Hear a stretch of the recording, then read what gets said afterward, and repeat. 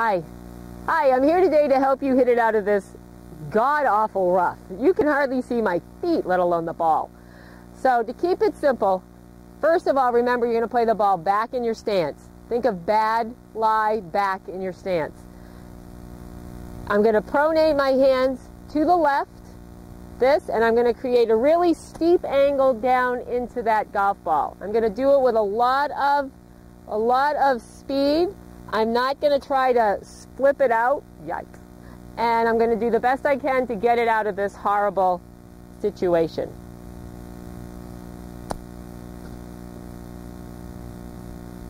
Not bad. It ended up about 5 feet.